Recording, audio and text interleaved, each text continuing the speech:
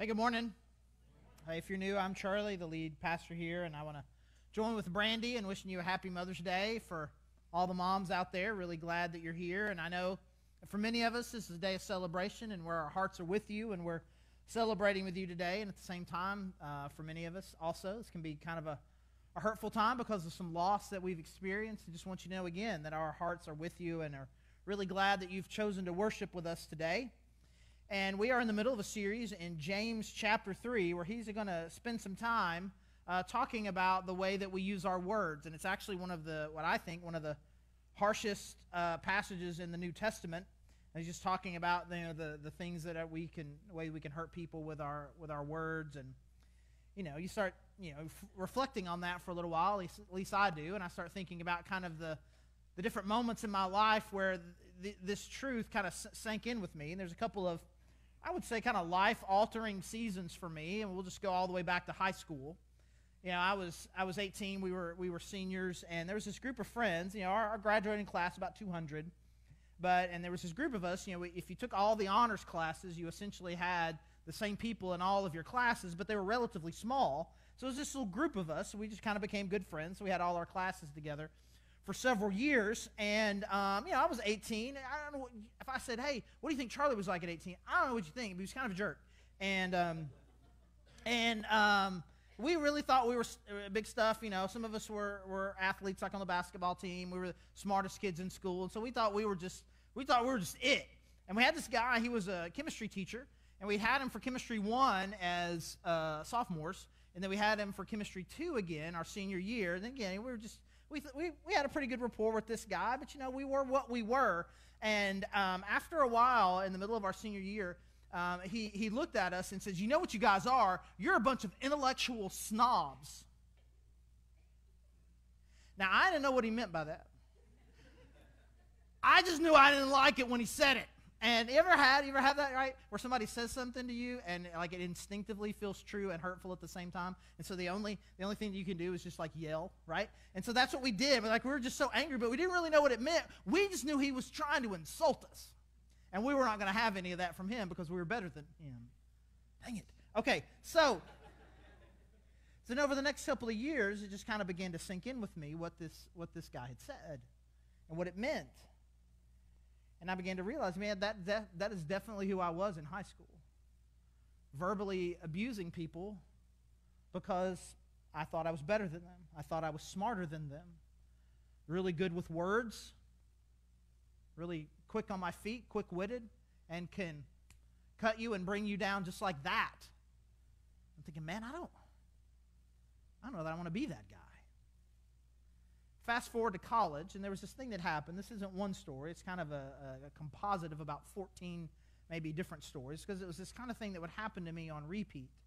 I'm with a friend, just me and this guy, and we're just kind of riffing together, enjoying each other, talking, and I'm trying to, saying a lot of funny things, trying to get him to laugh, make him like me by laughing, right? And so then eventually I say something maybe where I just kind of insult a mutual friend. That's really funny, right?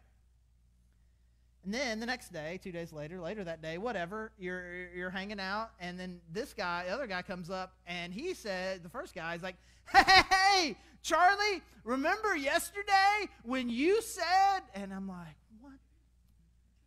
And now I feel complete sense of betrayal. No ownership for the thing that I had said yesterday, right? Just complete betrayal by this guy that you would take what was a very funny thing that I said in private yesterday and repeat it to him. I intentionally didn't say it to him. I said it to you. Why are you bringing it up to him? and I'm just like, man, that happens once. It happens twice. It happens 10 times. Eventually, even me, I'm like, man, why do people keep betraying? Oh, wait. There's actually an easier solution to this. And it got to the point in my life where it's like the worst thing that you could say to me was to come up to me and say, "Hey, Charlie, remember when you said." And even though I was a little slow on the uptake in college, I made a decision that I didn't want to be that guy anymore. I didn't want to be in a situation ever again where if somebody came up to me and said, "Charlie, remember when you said," that I would be ashamed of anything that came out. Now, I'm not 100% on that, but it was a real life-altering decision for me. And you kind of put both of those things together in my late teens all the way in my early 20s. I really feel like that what God was trying to do was kind of shape me. Because it is true, I'm pretty decent with words and do good job talk word stuff, right? And I have a lot of power. And I had a question that I was going to have to answer, like how do I want to do that? How do I want to use my power? How do I want to use my words? And you flash forward, and suddenly in college, I'm really studying the book of James for the first time, and he kind of encapsulates just kind of with very, very precisely and again very sharply this problem that I don't think is exclusive to me, but it's something that we all share in the way that we kind of use our words with other people. So here we are in James chapter 3. We're going to start in verse 3. When we put bits into the mouths of horses to make them obey us, we can turn the whole animal. Or take ships as an example. Although they are so large and are driven by strong winds, they are steered by a very small rudder wherever the pilot wants to go. Likewise, the tongue is a small part of the body, but it makes great boasts. Consider what a great forest is set on fire by a small spark. The tongue also is a fire, a world of evil among the parts of the body. It corrupts the whole body, sets the whole course of one's life on fire, and is itself set on fire by hell. Happy Mother's Day.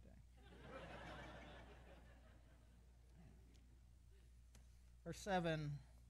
All kinds of animals, birds, reptiles, and sea creatures are being tamed and have been tamed by mankind, but no human being can tame the tongue. It is a restless evil, full of deadly poison. With the tongue we praise our Lord and Father, and with it we curse human beings who have been made in God's likeness. Out of the same mouth come praise and cursing. My brothers and sisters, this should not be. Can both fresh water and salt water flow from the same spring? My brothers and sisters, can a fig tree bear olives, or a grapevine bear figs? Neither can a salt spring produce fresh water. Again, the words here, and maybe the illustrations that he used, are actually a little bit severe. I mean, it should hit us. I mean, he's not coming at this in a nice way. He's not coming at it from behind or the side. He's just coming straight at it. Restless evil, deadly poison, set on fire by the flames of hell. This is what he is saying. Our tongue, our mouths, our words. This is how we would describe it. And to sum it up very simply, basically what he's saying is that your mouth is destructive. It has the power to destroy people. A restless evil. Your tongue, your words, your mouth, it's evil. And it gets bored if it's not being evil. It gets restless. It's get kind of bored. Who can we poison? What can we set on fire? And he just uses all of this imagery to describe its overwhelming destructive power. And again, this is the thing that I began to realize about me, 25 or so years ago. That the way that I was using my words, I was destroying people. I was being destructive. I was hurting. I was wounding. And this is what we do. And I think it's important for us in this moment to not soft sell it. I'm not going to try to simmer down what he's saying. Our words, they destroy people. It is poisonous. It is fire. There's this thing that at least when I was young, I don't know if kids still say this or not, but there's a thing that you would say when you were a kid if someone tried to insult you verbally. There's this thing that you say, and it made you somehow impervious to the insult, right? Little jingle, if you will. Sticks and stones may break my bones, but words will never hurt me. Which is, of course, perhaps the greatest lie that one kid will tell another kid. Because, in fact, give me sticks and stones. Because your body has an incredible ability to heal itself physically. If I were to tell you right now, it's like, hey, remember the worst physical injury that you've ever had. mind goes back. It's like, oh, I remember that. For me, it's when I broke my ankle.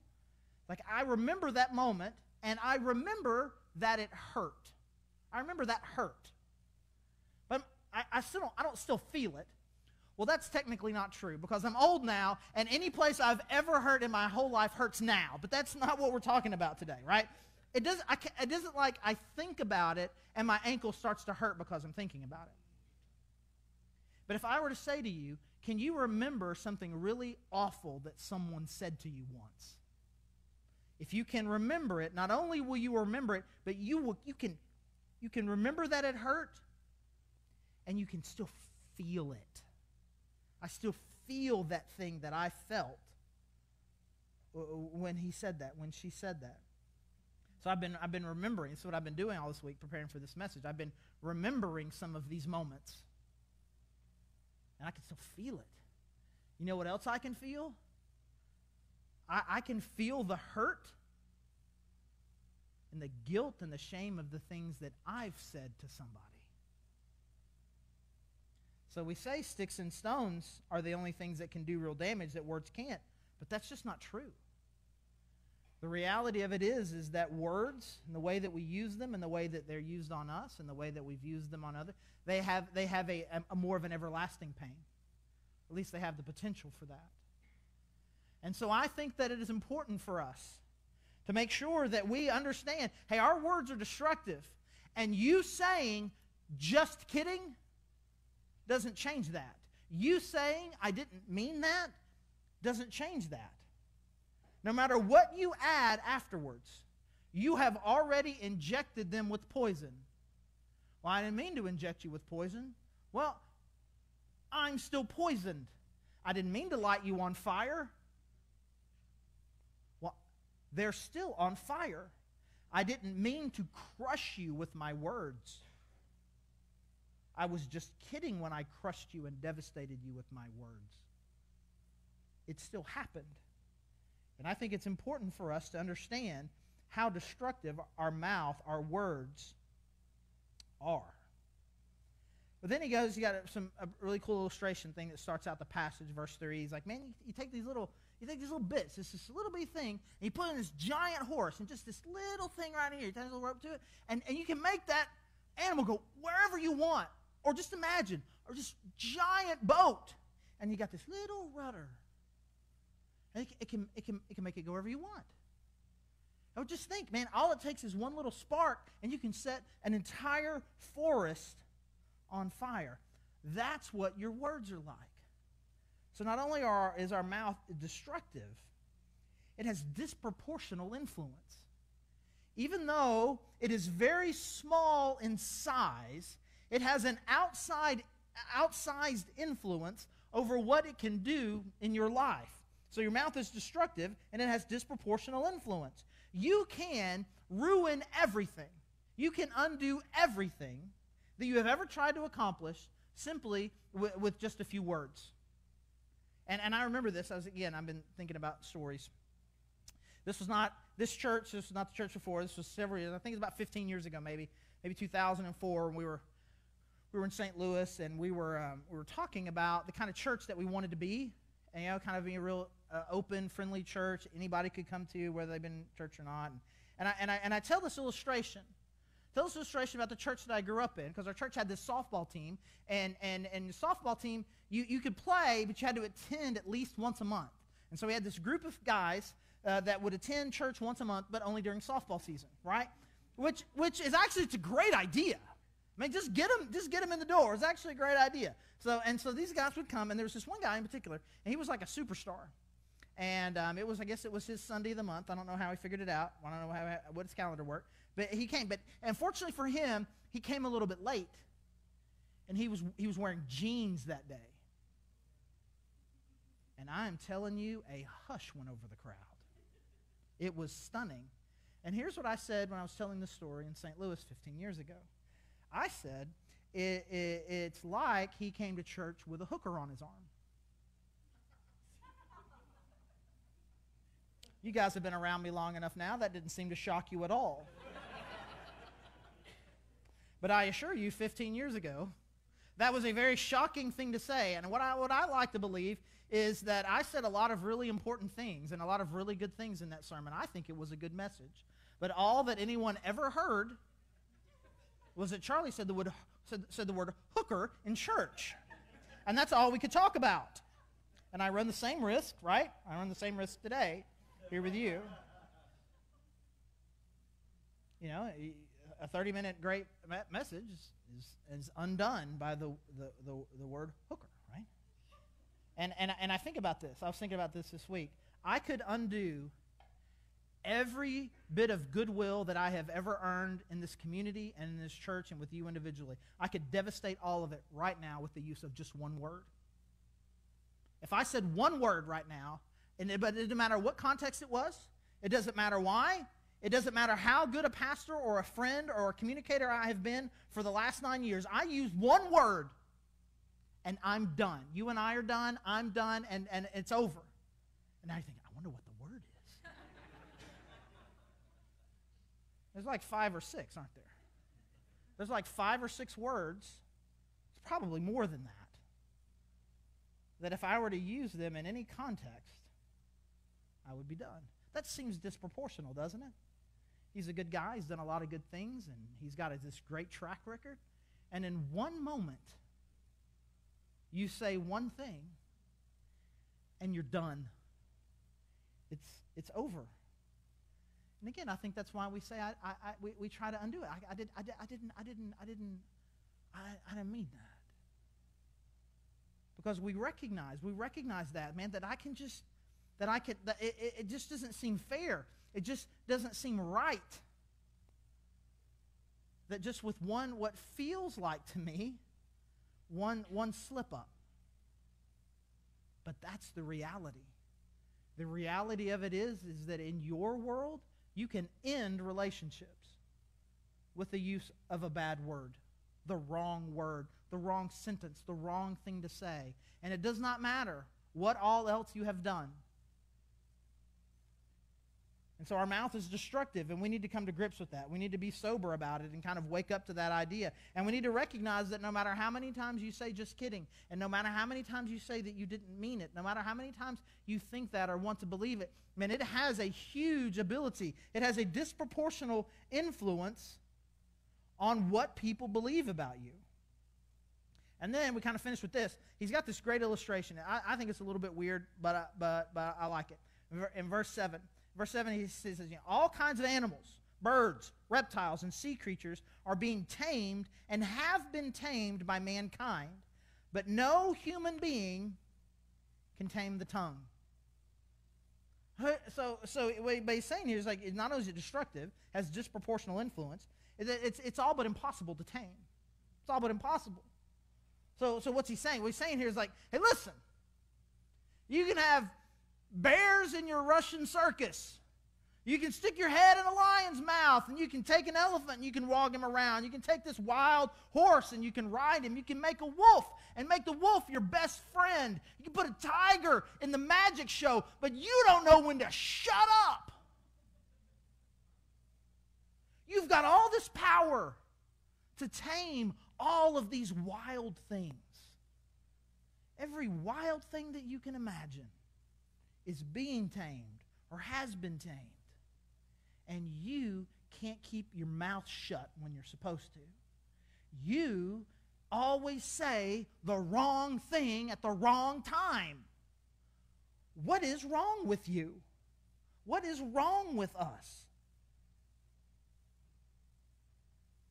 Man, it's not that bad, is it? And again, I think this is why we don't want that to be true. We want it to be true that I have the ability to control my own tongue. I have the ability to control my words. I have that ability. So that when I say something to you, and when I say it, it is clearly devastating. I can see it all over your face. I have crushed your very soul with the words that I have said. Why I immediately want to go to, I didn't mean I didn't mean that. I didn't mean it. Because there's no way that me, I'm a good person. I'm a pastor. I'm a specialist in communication. There's no way I would say that. That wasn't me. And then we begin to act and live as if though our mouth is an autonomous being that is just saying things completely and totally on its own, completely disconnected from you. I don't know. I don't know where that came from. Well, Jesus actually makes it very clear where those words come from. He says it very clearly. He says, out of the heart, the mouth speaks. So unless we're just talking about a genuine, honest slip of the tongue where you say one word when you meant to say another word, the things that you say them because you believe it. You say it because you feel it. You say it in that moment because in that moment you wanted to say it. You wanted to set the forest on fire. Then when you saw the forest on fire, maybe you regretted it. But it is not the same as that you did not set the forest on fire and that you didn't do it on purpose. And actually, the more that we say, I didn't mean it, I was just kidding, the more that we say that, I think we become one step further removed from the ability to tame. Whatever control that we have to be able to tame and control our own words, we distance ourselves from it because really this situation is out of my control. I don't know where that came from. And it would be better, it would be more honest, it would be more genuine for us to kind of take a moment and to say, hey, I am sorry that I said that. I should not have said that. I don't believe that truly I meant it, but obviously I meant it in that moment, and I regret saying it, and I'm sorry for the hurt that it caused you. That's honest. And it gets you one step closer to a realization that the hurt and the destruction that you are causing with your mouth is coming from you. You did it. You have the destructive mouth with the disproportional influence that seems almost impossible to tame. Now, I've said this before in different contexts. Anytime we come across a passage that seems to have something really harsh in it, I've said this before. We did this all throughout in a study of Romans that we did earlier this year, where it's like, it seems like anytime the Bible says something hard, there's always like a comma, but, and then there's something awesome. I'm going to be honest with you. James, he ain't feeling it. He just says it, and you just kind of need to think about it. But here's the thing that I don't want to do. Recognizing that my words have power and reading his words have power and trying to help you understand what his words mean has power. I don't want that power to be used to bring you out of here with a hopeless shame. And so what I want to leave you with, I want you to leave it with three ideas of grace. Three things that are really important for you. I think it is important, first of all, that you understand how destructive your words are. How they have been, how they are, and unless something changes, how they will continue to be. But there are three moments of grace that I think it's very important as we feel the consequences in our own soul. One, there is nothing that you have ever said that God will not forgive you for. Nothing. And so when you remember something that you said and you remember something that you did and that overwhelming feeling of guilt and shame comes up, you speak back to it in God's Spirit and you say, God has forgiven me for that and no longer has power over me. Your second bit of grace is that God will heal your heart from any hurt that has been caused to you from words. The words that have devastated the most are the ones that have come from the people closest to us. And again, a lot of us can feel it. And so you remember it and you feel that overwhelming sense of shame. You feel broken by it. And again, by God's Spirit, you speak back to it. And you say, God is healing me. That moment of hurt has no influence over me and what I think and believe anymore. And finally, the third piece of grace is what James says, is it's a restless evil full of deadly poison. You can tame a horse and a bear and a tiger and a lion, but no human being can tame the tongue.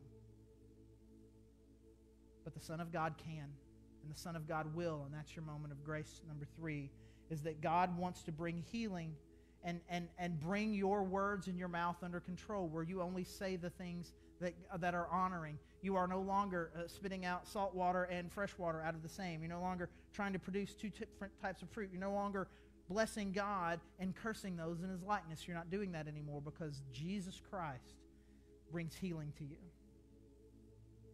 And so we have a time of response like always, and I would just encourage you. I would encourage you to take a minute and make sure that you are being sober and realistic about the destruction that you have caused and maybe are still causing. Be honest about it. Don't run away from it. Don't be shy. Don't let shame make you afraid to confront the truth about what you're doing. But then let us fully embrace the grace that God is offering. That He is offering you fully healing from what you've done, healing from what has been done to you, and healing for the future as God is bringing your mouth under control. As always, we have a response area in the back. There's communion available. You don't have to be a member here, just a follower of Jesus Christ. Our prayer team would love to pray with you if you need some encouragement and healing in that way. There's prayer candles. Pray at the cross. We have an opportunity to give. We're going to worship. But let's be honest about where we are and embrace the grace of God for the future. Let's pray.